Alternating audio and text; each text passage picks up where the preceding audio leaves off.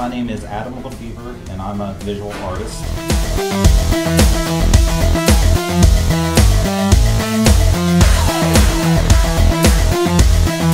I'm really interested in history, and I wanted to do photo documentaries of historic places.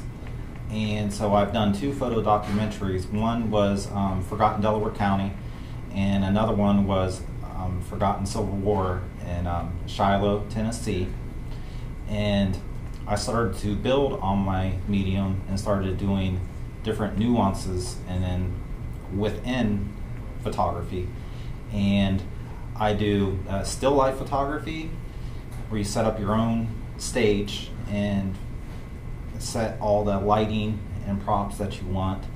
And I do collages, and then of course I do the photo documentaries, and I also do abstracts, and where you get a nice you get your macro lens and you take nice pictures, close-up pictures of items.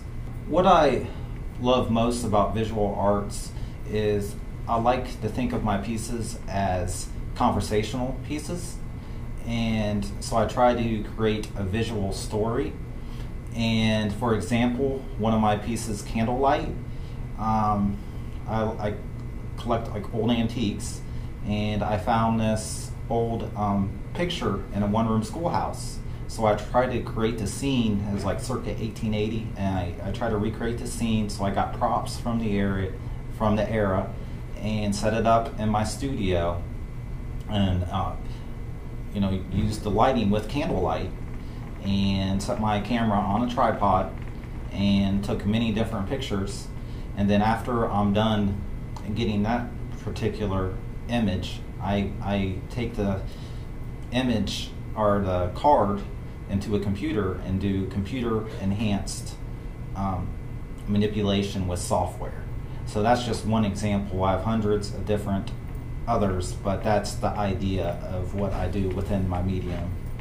Following your passion is a hard thing to do, and as far as making a living with it, art is something I've always had a passion for, but I've never been able to make enough money to support myself. And my goal through my art and raw would be to, hopefully I can fulfill my dream, follow my dream, and make ends meet through doing my life's passion. My name is Adam Lefevre, and I'm a raw artist.